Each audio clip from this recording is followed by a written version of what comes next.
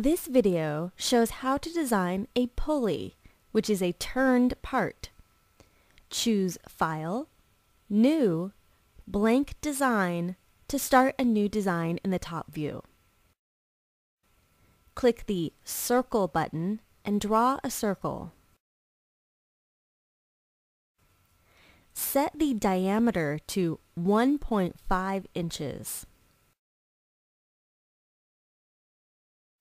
Set Z to 0.3 inches, the amount of material perpendicular to the screen.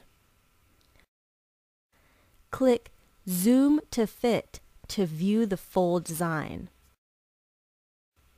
Click the Pyramid button to check the three-dimensional view.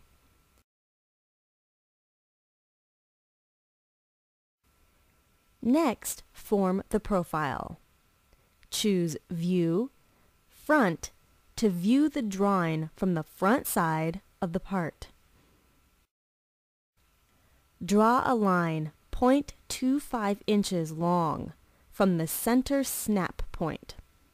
This line represents the radius of the 0.5-inch diameter bore in the pulley.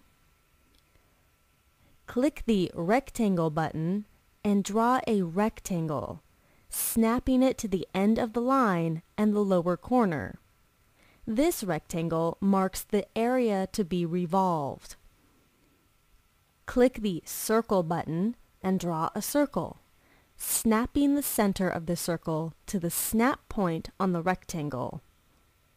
Set the diameter to 0.25 inches. While holding the Control key, select the circle and the rectangle. Click the Intersect button.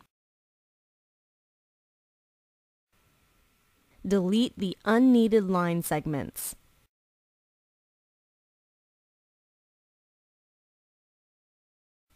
Select a line.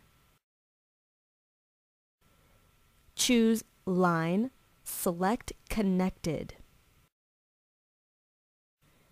Click the Group button to join the lines. Set Z to revolve. Click the Pyramid button to check the three-dimensional view.